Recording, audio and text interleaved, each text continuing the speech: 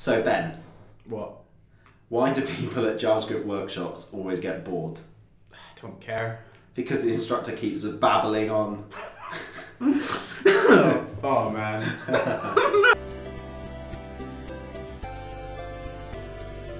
Hello everyone and welcome to this episode of the Jack and Ben Show. My name is Jack and this is Ben. Yo. Hey, it's been a while, but we're back today. Today we're going to be talking a bit about how we first got into the web and JavaScript specifically, and then talk a bit about how we've been teaching it. I think both of us will be doing a fair amount of workshop type things recently. We just want to kind of mull over some thoughts from those, I guess. Yeah. Cool. Yeah. So to start, Ben, how did you even get into the web? Well, yeah, because we were talking about this earlier. Yeah. So I think I kind of got in. So the first website I ever made was for my skateboard. I had this kind of yellow skateboard, and I made a website for it. And it was terrible, but I had found it quite fun. And I think just being able to the openness of being able to just hack something together and get it online kind of drew me to GeoCities. Nice. Yeah. What about you? What was your first? I had to build a website for my football team. Okay, cool. My dad and I actually built it together. Nice. Yeah, Nice. So we bought, I can't remember, an HTML book and then Rachel Andrews' CSS anthology book, Cool. the Cypher one, which is excellent and has been updated and it's really, really good. And yeah, we just built it. I think we didn't even use tables. We went straight onto floats, took us a long time. Pretty sure we had Comic Sans in there. But yeah, built a website to show all the scores from our football team. Solid. I know, right? Great. Yeah. So I guess one of the things we were talking about earlier as well was about we were both fans of jQuery and still fans, right? I think so that was something that kind of helped us both along, right? You gave a talk about that at Render. Yeah, I did. Which was cool. Thanks. And yeah, I think that to me the thing that's important about that is the accessibility of the web, right? Like making it kind of easy just to kind of get started and make people not feel intimidated by it, and Absolutely. jQuery went really far to do that. Yeah, I think my first exposure was copying and pasting a bit of code that did like an accordion or a carousel or something dreadful. One of those things. And I think jQuery gets a lot of stick for making people be able to write bad code or very inefficient code in particular. But actually, the way I would never have been able to write that code in regular JavaScript at that time without being very much put off, I think, Totally. and struggling with it. And I think jQuery is a perfectly valid entry into the world of JavaScript. I think what I did after that, and I think what you did as well, was go back a bit and kind of step back and learn a bit more about what's going on under the hood as such. Yeah, totally. And I guess another thing, I think we both got quite a lot from blogging as well, right? Yes. So particularly you've got the JavaScript playground. Yes. Yeah. I had about 500 other blogs before that. Yeah. My first ever blog was a CSS blog. Was it? Yeah. Cool. I think it might have even been called CSS Wizardry before Harry Roberts had CSS Wizardry, or maybe it was something like that. Sounds like you should sue. No, it sounds like, he probably had it at the same time, and his is way more popular than mine, so I'm willing to let him have that. Okay, cool. But yeah, I found just writing about stuff a really valuable way to get thoughts down and kind of clarify what I thought about it. Cool. What was your first blog?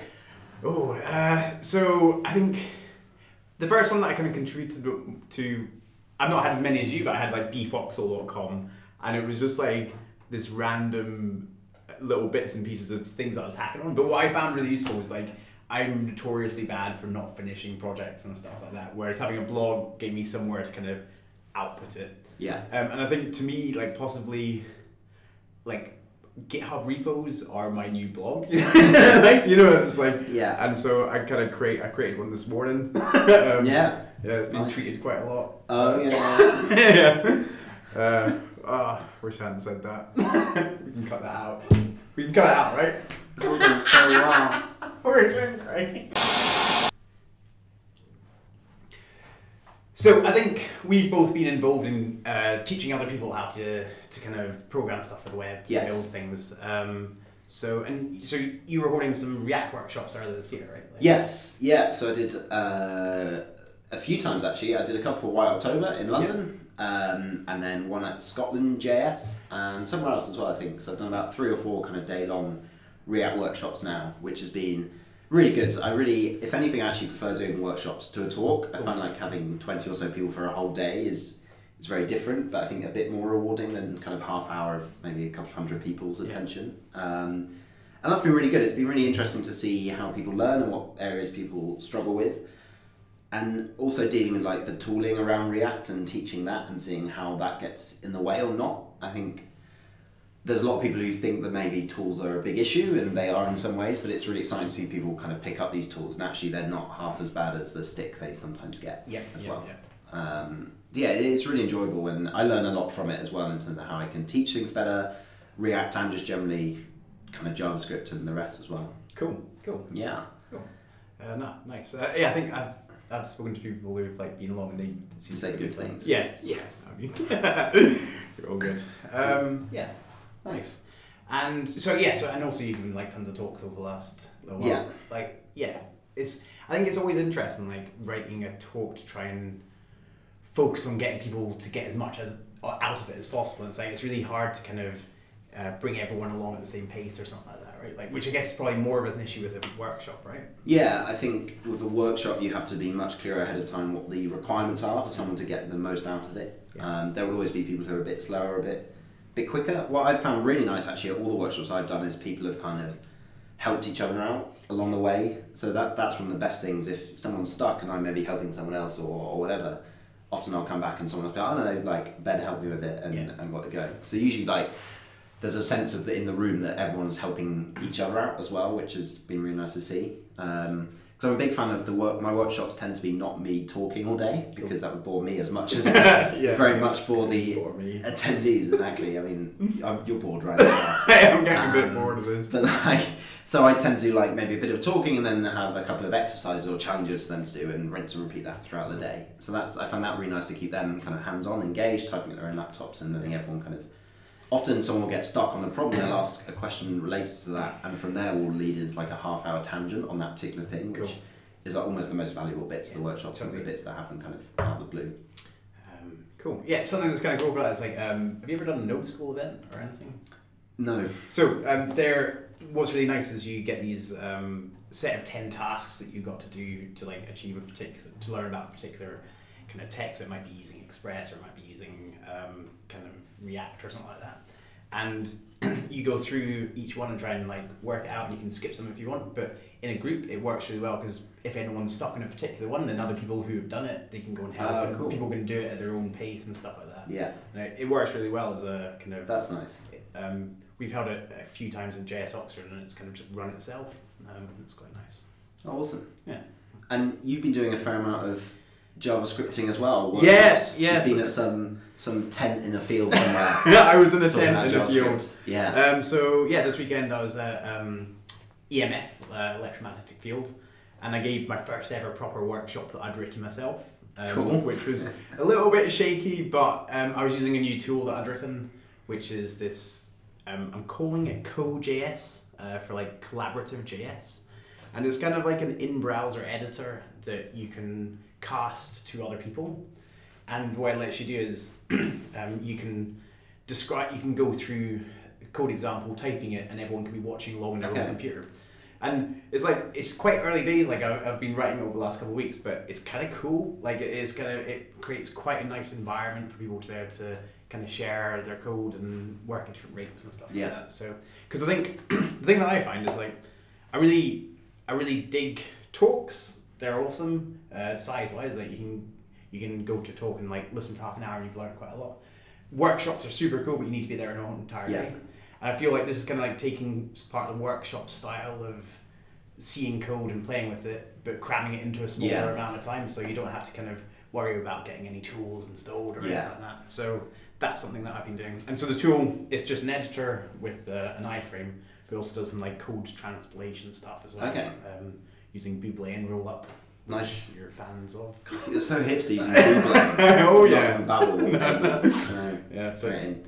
Yeah. So we were talking a little while ago about tools and stuff in workshops. So without fail, every workshop I've done, there will be someone for whatever reason on whatever laptop, like not even like just old Windows machines, all sorts of devices, who's like Node.js will fail, or like Babel won't work for some incredibly obscure reason, and that's the worst actually, because like really I don't know what to do to fix those other than a few very common errors. All I'm going to do is Google them. So that often I've actually been building a tool which I tried out at one of the workshops, which I would use in the future, which is the same, sounds pretty similar to your collaboration thing, but is a React editor. So people can go to a website and they have an editor on the left and a kind of viewport, if you like, on the right-hand side. The beauty of this is they don't have to set up any of the tooling around React, any of the like Babel to do JSX, Webpack to bundle it all together, or NPM to install things, none of that. It's all set up behind the scenes in the browser. They write code, they just have to define a component with a certain name and it will magically get rendered to the browser and let them see it. And because it's all in the browser, they can ping up the React DevTools and still inspect it and do all the rest of it. I found that to be really nice to just get people started. And I use that for the beginning of the workshops. People come in, put their laptop down, go to a URL, and be straight in with the exercises and this kind of lessons and stuff to guide you through. So I think sometimes if people go in, sit down, then have to clone a repo, run like npm install, etc., that can often be a bit of kind of like momentum killer. Particularly when something goes wrong and then everyone else is ready to start and one person is struggling because their computer's not playing ball. So I find it interesting how we both kind of ended up on this, this website approach to the problem. No, go us. Go us. Yeah, cool. And do you want to talk about ES 2015? Yeah, so this is our other discussion.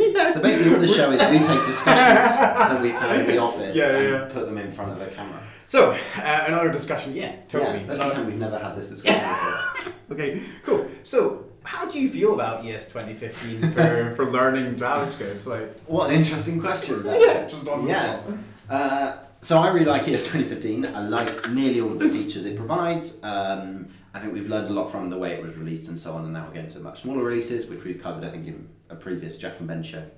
But I think there is a danger that some of the new features are really good, but not necessarily as easy for beginners to pick up upon. I think a very easy example is arrow functions are very concise, which is great if you are comfortable with them. But I think for a beginner, these are some code that looks scarier than it actually is in reality. So I think we need to. Actually, if someone came to me right now and was like a complete JavaScript beginner, I don't think I'd cover any ES 2015, like not a single bit of it. As we might have discussed before, I agree with that entirely. Like I think because arrow functions are cool when you know the problems with this binding or something like that, but then I think looking at them afresh, it can sometimes be a bit obscure. But then on the same hand, it's like stuff like kind of for each iterators and stuff like that. That potentially makes things a bit more clear. So there's a talk at Render about that, which we'll link to in the notes. But it's like just being able to explain things like for each. Sometimes, like if you've got it like linguistically accurate, then people kind of can hook onto it a bit easier. Yeah. But I think it's always really hard to see kind of coding concepts that people are coming to like from their point of view. Like it's like sometimes code just like so obscure and detached from stuff. So I think a lot of if you teach non-ES 2015 first, there is an appreciation for what the new features are adding. Destructuring is another good example. Like rather than having to do these 3 variable lines, I can just pull them all out in one. So I think there's a balance. Classes again, just kind of syntactic sugar. I wouldn't want someone to just pick up ES 2015 classes without having a vague idea of what they're doing behind the scenes. But you also have to draw a line somewhere. It's like there are some really nice array methods added in ES5, like map and select or filter. I can never remember which one it is called. Filter. I think it might be select in Ruby then. Yeah. It's one of the two. Anyway, whatever it is, there's like some as well or every and all of those. And I would teach those from the beginning, I think. So be interested to see like maybe because ES 2015 is still relatively new, we think this, but maybe in a couple of years we might think ES 2015 is the baseline. So it's interesting to see where that line moves over time. All very interesting. It's just so interesting. Cool. So I guess finally perhaps what we could talk about is how people can help other people learn. Like what are the kind of things that you can do? Absolutely. Yeah. Because we're just making this up as we go along. Totally. There's a big misconception that you have to, we're no experts in this, right? We just like doing it, and I think there are lots of people who could probably do it just as well, if not much better. Yeah, that's fair. Yeah, I guess that's fair. Totally. All right, much better than me. About the same as you, Ben. Cool, that works. Cool. So what would you say is that if I'm watching this as someone who wants to kind of get started, maybe teaching a bit, what do you go? So I'd say one of the things that I help do is I help organise a meetup up in Oxford, kind of JavaScript web group, and we're always looking for people to kind of like contribute talks, and that can be a really great way if you've learned something, if you've kind of got something to share, get in contact with that group, and it's such a kind of like, it can be a really rewarding experience to kind of share that information, really useful for people. Yeah. It's definitely like a very low pressure environment as well. I think people are also surprised about how few people actually propose talks to meetups. Totally. So I think a good example of this is, I was looking at the London Node user group website the other day. I think our colleague Alex linked us to it, and they've got a GitHub repo for proposing talks. And this is London Node group. They have a load of members, and their meetups are usually very busy, and they have maybe 2 talk proposals. So I think most meetups are like absolutely desperate for people to go and do talks. Definitely. And everyone there wants you to do a good talk, but is willing to kind of go with it and support you. And they're fairly chill because everyone's just come from work. They don't want like a really, it's not too intense. It's pretty relaxed. There's usually like beer or drinks available, so it's a nice environment. Yeah, totally. Yeah. And yeah, another thing, like, so at JS Oxford, we also organise a few hack days, and like, as I was saying with the Node School one, you can go and attend it, and then you'll end up at the end teaching other people. Yeah. And that's like a really kind of great way of kind of disseminating knowledge and stuff. Absolutely, so, yeah. It's worthwhile just doing stuff. Yeah. Yeah. And then there's blogging. Yeah. I think we both think is a very good way to also check that you know what you're talking about as well. Yeah. I remember a load of my blog posts have come off the back of me learning something and immediately blogging about it, and that's not me being like that knowledgeable about a particular topic. It was like, I just learned something cool and I want to get this down on paper because other people find it cool. There's a really interesting thing, which is like, as soon as something you need to get over is, as soon as you realise how to do something, I sometimes instantly feel like everyone already knows it. Yeah. And it's like this kind of like, okay, I've just been working out this thing, and it's like, oh, I'm sure everyone already kind of, they don't need me to tell them, but it's like actually just doing a quick post or a tweet or something like that is actually really powerful. Yeah, absolutely. And really going to be useful to someone. Yeah, I think looking at my like blog stats, some of my most popular posts are ones from 2, 3, 4 years ago about stuff that you'd probably imagine are like, nearly everyone knows that. But yeah, there's so many people coming to the web from all levels that people always need to know stuff. Yeah, that's the thing. Cool. So we like to round off the show by doing any other business, where Ben and I pick some things that we found cool recently. So Ben, what have you found cool recently? So the coolest thing by far was Electromagnetic Field, which was a kind of, I guess it was like a kind of tech event that I was at last weekend, and it was like a festival, and there was tons of stuff going on. It was just mind blowing. Cool. This is the badge from it, like the lanyard. Nice. So it's actually, you can program it and do whatever you want with it. It's a pretty good badge. It is a very good badge. Could you program it to have a different name? Yeah, but then I think, you probably could do that. Yeah. But you're not having it, it's mine. Oh, okay, fair enough. Right. And on that events, so I am helping run Code Retreat later this month, which is an event up in Oxford, which I'm really excited about, and that's about it's a hack day, but a hack day about bettering the way you make code. Cool. Which is cool. And then lastly, my last pick is you, Jack. Is I really appreciate you. And I think you're a really great guy. Thanks. Yeah, cool. I'll pay you later. Good. Nice. Yeah. Wow. So what a heartfelt moment. That was a bit of a did you feel that? Yeah, I felt it. Cool.